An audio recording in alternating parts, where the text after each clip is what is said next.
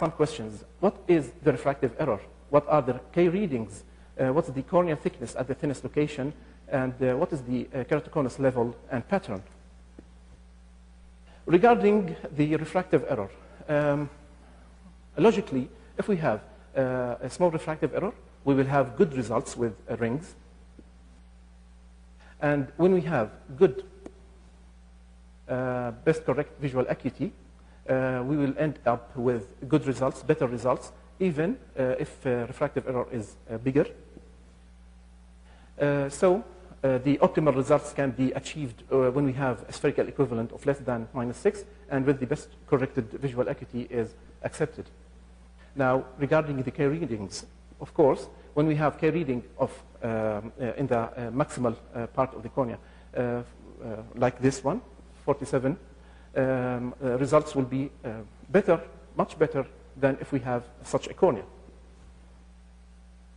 The optimal results will be achieved when we have between 50 and 55 K readings. Now, what about the corneal thickness? Of course, when we have such a cornea, we shouldn't touch it with intercorneal rings, and the results will be in such a cornea much better. So the thinnest location, which when it is between 350 and 550, is optimal. Why less than this? Because it is better to do dark. While more than this, also the response of the cornea towards the intercorneal rings, also it's not good because of the high viscous diseased tissue. The keratoconus level, of course, when we have low level, the results will be better. Now, I'd like to say something about the patterns of the cornea. I have my own new classification of the curvature maps. Now, pattern number 1, when we have this pattern with straight central segment. Number 2, when we have it the same, but with skewed. Now, number 3, when we have symmetric bow tie with straight line inside. The same, symmetric bow tie, but with skew. Number 5, pellucid-like with straight. Number 6, pellucid-like with skew. Number 7 is the eccentric cone.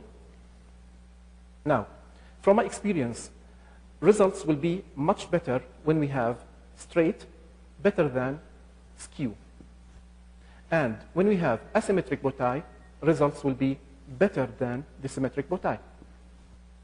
But in pellucid-like and eccentric cone, the results will be unpredictable.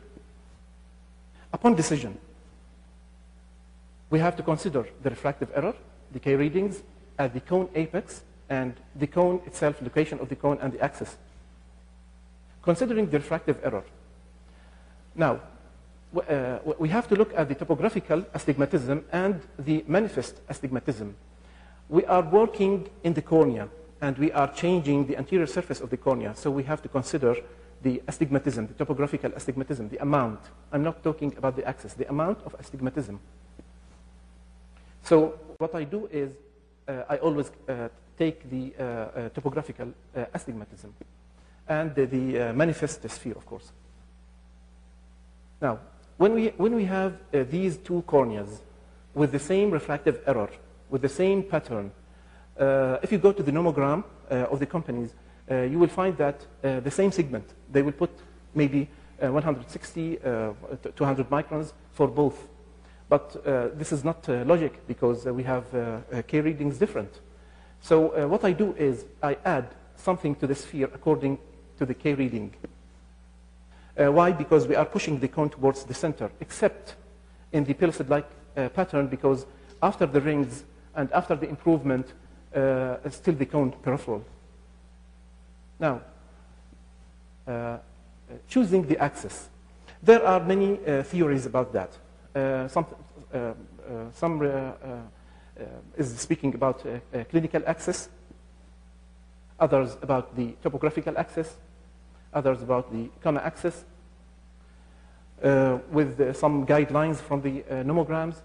But what I do is a modified axis. I use pre-op, post-op. What I do is I do a tangent.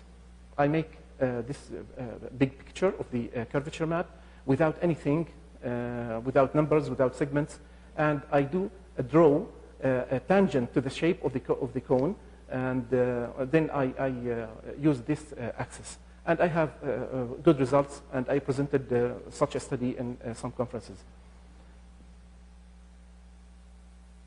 This is one of the cases, pre-op, post-op, and this is the reference. Now, with the critical axis, we don't have predictable results. Look at this case.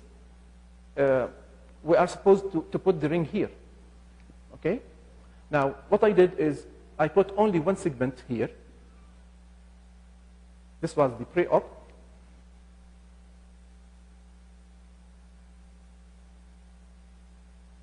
This is post-op. Only one segment. We have overcorrection. Overcorrection now.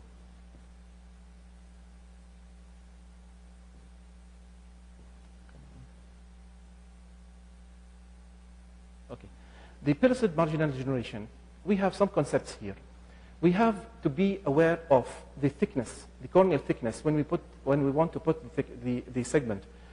What we do is we measure where we are going to insert to begin our incision, and we take 80% of it. But this is wrong in pellucid marginal degeneration. Why? Because look at the thinnest location. It is inferiorly displaced, and it will be at the passage of the segment, and you will end up with a penetration. Like in this case, if you want to calculate the entrance, it will be like this. But the thinnest location is less, so we will end up with penetration here, especially if we are doing femtosecond. Dr. Mazen, 2 minutes to go. Okay. The cone location, we have to be aware of the cone location, but we must not rely on the topography itself.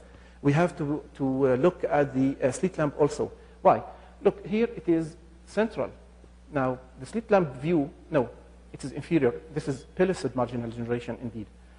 Sometimes it gives us the opposite.